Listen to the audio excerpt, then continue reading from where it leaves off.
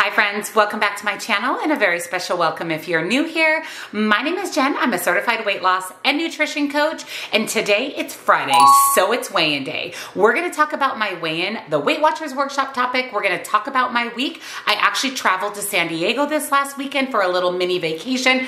We're gonna talk all about that, how that affected my weight loss. I'm gonna pop in some pictures of my trip.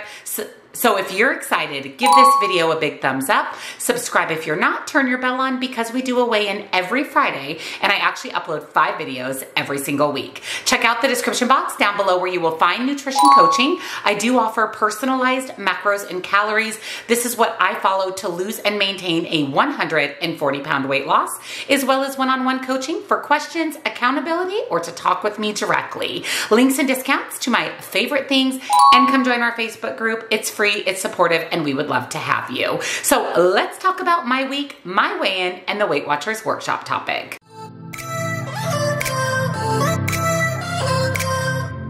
Happy Friday, friends. I hope you had an amazing, amazing week.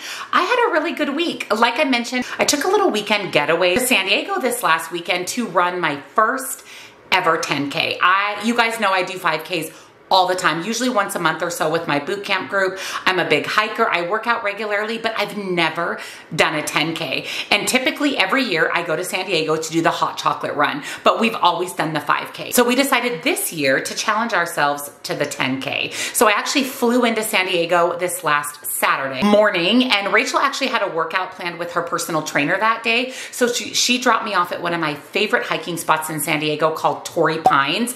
It is the most beautiful place to hike. It's right on the ocean. So as you're hiking around, you have a beautiful view of the ocean. And then when you're finished with your hike, you can walk down to the beach to rest and relax. I spent about 2 hours there. I hiked 2 separate trails. And then I spent a little bit of time at the beach, cooling down, relaxing, had a little light snack, put my toes in the water, sat in the sand, and just enjoyed the beautiful ocean. You know, I live in Arizona. We don't have oceans here. So it's nice to go to San Diego and really just be in my happy place at the ocean. And like I said, I spent about 2 hours there, burned about 800 calories hiking around, and then just relaxed at the ocean while I waited for Rachel to finish her workout. After she picked me up, we went and had lunch at one of my favorite little restaurants called Flame Broiler. I had steak and veggies. It was absolutely delicious. And then we went back to her house and picked up her roommate and friend, our friend Kelly, and her daughter Cassandra, and we headed down to the expo where we picked up our numbers for the race and our little goodie bag. You do get a sweatshirt, a medal, and you get chocolate after the run. That's what makes it so much fun. The hot chocolate run finishes with chocolate. You get chocolate fondue to dip things like bananas and pretzels and marshmallows in, and then you get a cup of hot chocolate. And the expo is really fun. They have vendors there, and like I said, you're able to pick up your race packet for the next day. After the expo, we went to Lululemon, Athleta, and Alo at a local mall and did a little bit of shopping. I got a cute little jacket from Lululemon and some running shorts. And then we had dinner at a place called Eureka, which is one of my favorite places in San Diego for a burger. They have amazing burgers and truffle fries. So my friend Kelly and I split a burger and fries. It was just absolutely an amazing Saturday. We went home, went to bed early because Sunday morning we got up bright and early, about 4:45 a.m. and got ready for the run. Now, Kelly, my friend Kelly, her daughter Cassandra, Cassandra's boyfriend Zach, and my good friend and subscriber Wendy also drove in for the run. They all did the 5K. So they actually started an hour before Rachel and I. So the 10K and the 15K started an hour later than the 5K. So they started their race. Rachel and I went and had some coffee before the race, and then it was off and running for our first ever 10K. Let me tell you, it was so rewarding to not only finish the 10K, but to finish with a really good time, to do quite a bit of jogging and running, and to finish 6.5 miles in beautiful sunny San Diego.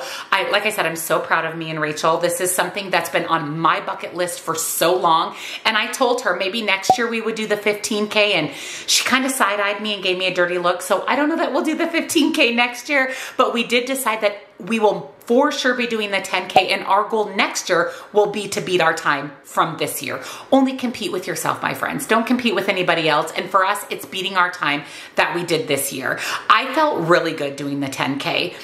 All of my working out and boot camp and hiking, I've built up quite a bit of endurance. So I didn't find the 10K hard at all.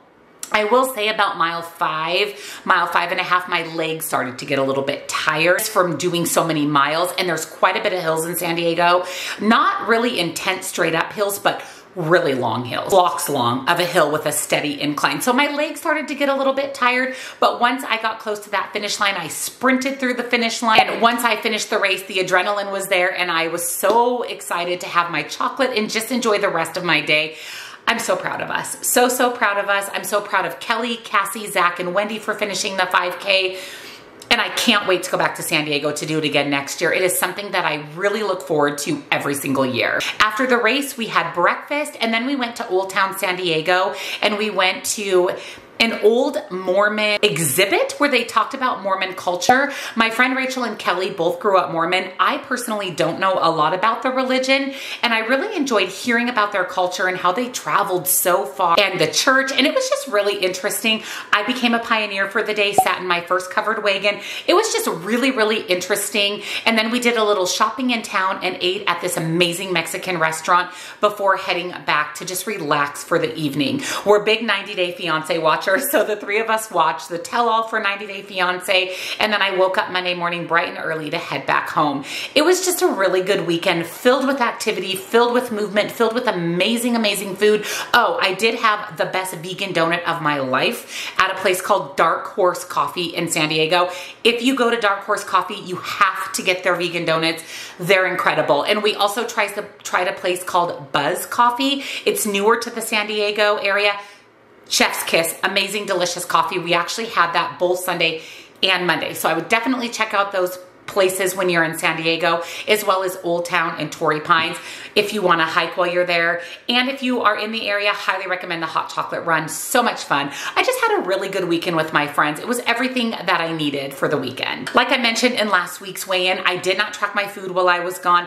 I was so active while I was gone, and I was still mindful, like I said, about eating my protein, but I enjoyed donuts and dessert, and I enjoyed the chocolate after the run. Listen, I earned every piece of that chocolate, and I just enjoyed my vacation. I didn't focus on food. I focused on moving my body and spending time with my friends, and like I said, it was everything that I wanted it to be. Monday morning when I flew home, I got right back to normal, tracking my food, hitting my protein goal every day. I took both Monday and Tuesday as rest days. Tuesday's always my rest day. It's my filming day, and then I flew home on Monday and I was so exhausted from the weekend. I took a nap and I went to bed at 7:30 on Monday. So I needed that day to just rest and recoup, and I really wanted to spend time with Palmer and Lola and Troy and just kind of get back into my work habits, and I just wanted to get back into my normal life when I got back from my trip. But I was back at boot camp Wednesday, in the gym Thursday, at boot camp this morning, really truly just back to my normal routine, which is exactly what I do post-vacation. I always just get back to normal. That's how, if there is any weight fluctuation or weight gain from a vacation, rid that and get back to your normal weight is getting back to your normal routine. When I came home from my trip, I had so many packages, so much mail. I also spent a lot of time Monday going through those packages. One of the packages that came, I was dying for it to get here, and it's this necklace actually that I'm wearing today. This is from the brand She Said Yes. It's great if you're looking for engagement and wedding jewelry, but they also have some beautiful other pieces, and I fell in love with this necklace on the website. Ordered it before my trip and it arrived while I was gone, and so of course I had to put it on today, and I'm absolutely loving it. This is the Believe Me round cut necklace. I picked mine up in the 10 karat white gold.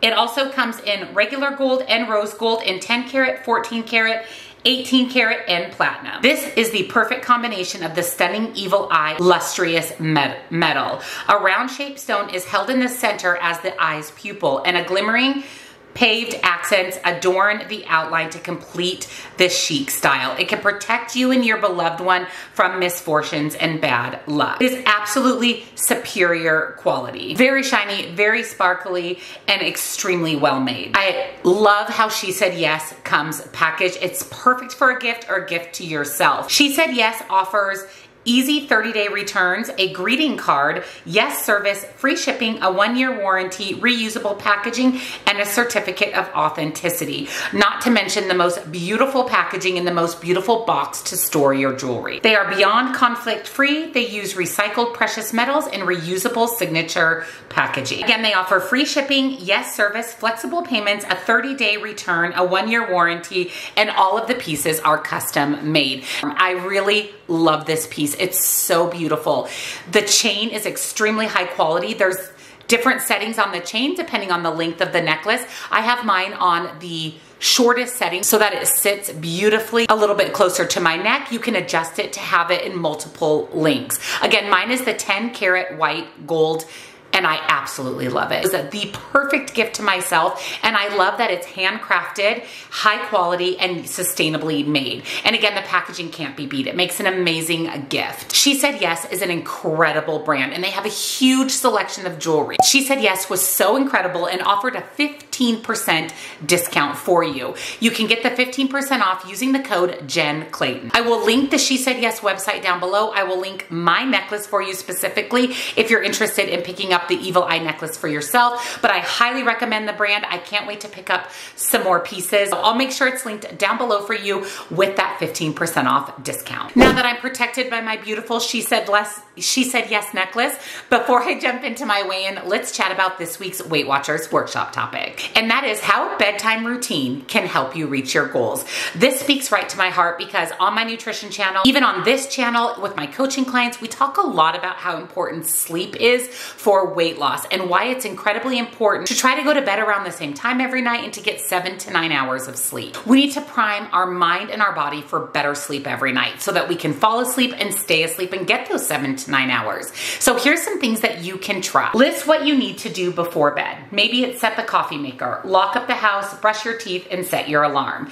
And then pick 1 to 2 calming activities to try. Gentle stretching, reading, a warm shower, or journaling. Then make a plan for when and in what order you'll do your routine.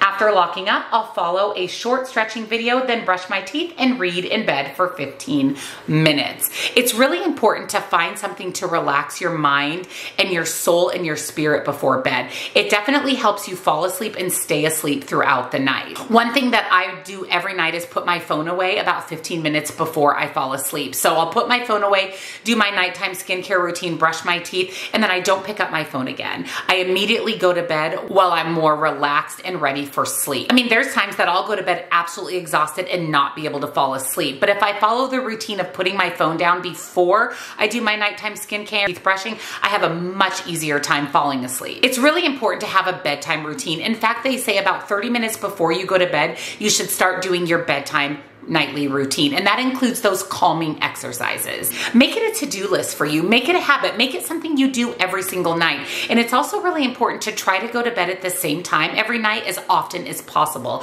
This will definitely help you with your sleeping routine. Give your body and your mind a clear signal that it's time to wind down for the night. And that includes, again, putting away those electronic devices, turning off the TV, maybe read or meditate or do some deep breathing. Sometimes I'll just lay there with my eyes closed until I'm ready to fall asleep. Just something that puts my mind and body in sleep mode. And again, shoot for 7 to 9 hours of sleep every night. This is going to help you be refreshed, have the energy to make it through your workout, through your day, and help you see weight loss results. When we're tired, our body craves energy, and that's in the form of sugar, processed carbohydrates, and junk food. Not to mention our ghrelin levels, our hunger hormone, is elevated, and our leptin levels, our satiety hormone, is decreased. So it's just a recipe for disaster. So make sure you do what you need to do to get in your sleep every single night. I know I notice a big difference when I'm lacking sleep in so many different areas. So I really have a set bedtime routine that's been really helpful for me. Now that we've talked about my trip, my beautiful necklace, the Weight Watchers workshop topic,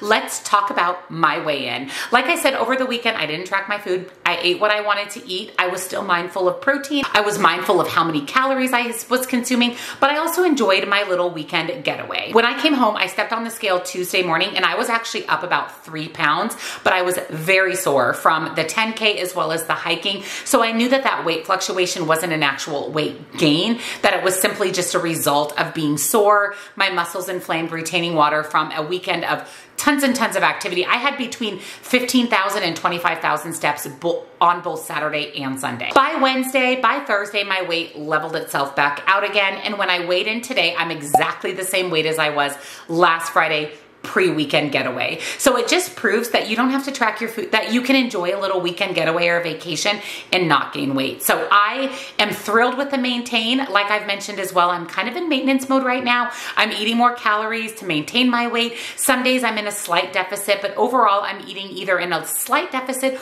or at maintenance every single day. So it's working. I was able to maintain my weight this week after a weekend getaway, so I couldn't be happier. I don't have any other trips planned until a little bit later in the year. Right now, I'm really focused on Lola and just making sure that she's healthy. She goes back into the oncologist on the 18th for some ultrasound, so I'll be giving you guys an update after that. But there are, like I said, a few things that we're concerned about with her. And as she's getting older and as she's hopefully, fingers crossed, still in remission from lymphoma, I just want to spend as much time with her as possible. And truthfully, when I'm gone, I worry about her. So it makes it a little bit harder to enjoy my trip. I do still plan on taking a lot of hikes. I'm actually doing an 8-mile hike with my boot camp group in April. So I'm going to enjoy Arizona and enjoy where I live and just take a break from traveling a little bit to focus on Lola's. Now I want to hear from you guys. Let me know down below, how was your week? How was your weigh-in? What are your things that you do for your bedtime routine that help you fall asleep and stay asleep and help you, of course, reach your weight loss goals? Let me know everything down in the comments. And of course, I'll link She Said Yes for you. I'll link my necklace. Highly recommend. This is one of my favorite jewelry pieces that I have in my collection. And again, you can use the code JenClayton for 15% off. I'll also have nutrition coaching, links and discounts to my favorite things, and my Facebook group. Come join us there, all down in the description box for you. And I will see you in tomorrow's grocery haul. Bye.